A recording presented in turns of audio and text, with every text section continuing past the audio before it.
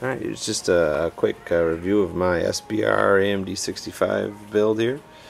I basically build an AMD65 with a Nodak Spud receiver here, with an AK100 series stock. Turned out pretty good. I kind of like how it turned out. I used a saw grip, and I put a couple of rails bolted just to the standard AMD handguard. Allowed me to put a little stubby foregrip on it with a remote switch for my light. Hate the remote switches, the wires always go bad, but that seemed to turn out pretty good.